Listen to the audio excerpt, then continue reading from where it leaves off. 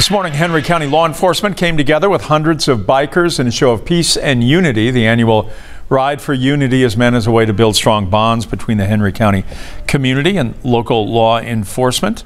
The ride was almost 23 miles long from Warren Holder Park in Locust Grove to the Village Park in Ellenwood.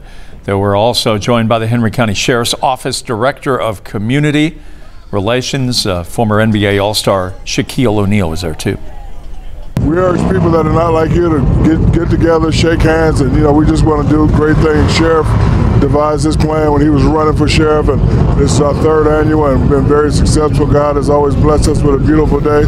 I like those sling vehicles. They're fun. To help make the ride smoother, bikers got the benefit of a police escort today as well.